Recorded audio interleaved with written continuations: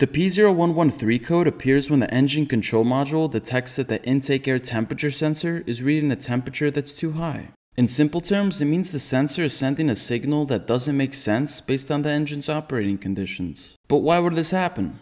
The most common cause of a P0113 code is a disconnected or malfunctioning IAT sensor. If the sensor is unplugged, damaged, or failing internally, it can send incorrect readings to the ECM, triggering the code.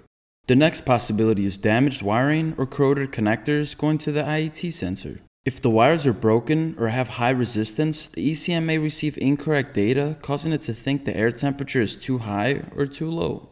The third possibility is a dirty sensor. If the IAT sensor is covered in dirt, oil, or debris, it could affect its resistance. This can confuse the ECM, making it believe the air temperature is different than what it actually is. The next cause could be a faulty mass airflow sensor. On some vehicles, the IAT sensor is built into the mass airflow sensor. If the MAF sensor is failing, it can affect both airflow and temperature readings, triggering the P0113 code. Finally, a faulty ECM could be the problem. This is rare, but if the ECM has internal issues or software glitches, it may misinterpret sensor signals and trigger the P0113 code even when the sensor is working properly. Now, if you've dealt with this code before, drop a comment below and share how you fixed it. It could help someone else out.